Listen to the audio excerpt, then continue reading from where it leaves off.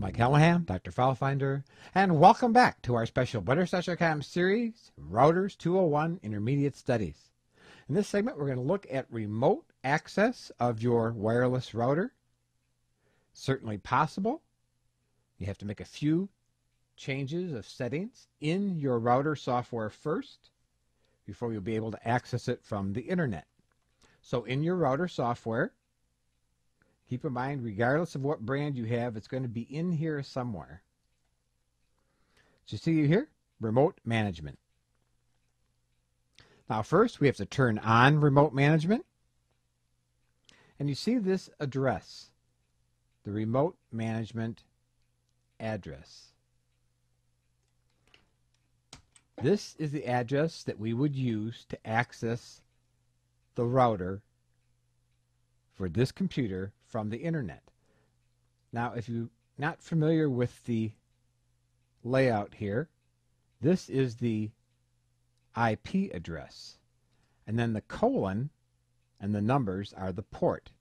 Now, we can set up to allow access only from this computer, or we can set up an IP address range.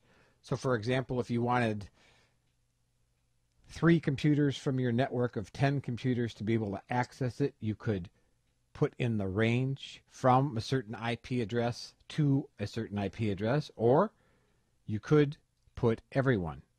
I would discourage this, however, because having too many people accessing your router could be a mistake. So we'll put in an IP address here to any number between 1024 and 65,534. For our purposes here, I would leave it at 80. So we've set that. And now you would be able to log into your computer from the internet using this address. And keep in mind that this is a colon 88. So this is how you could turn on remote management on your router. It would be my recommendation also that you have a very secure password if you're going to be accessing your router from a remote location.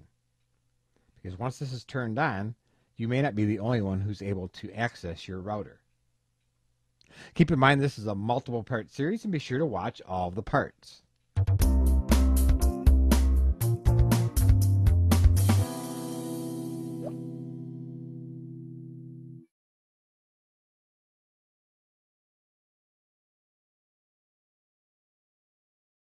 Hey, this is Doc.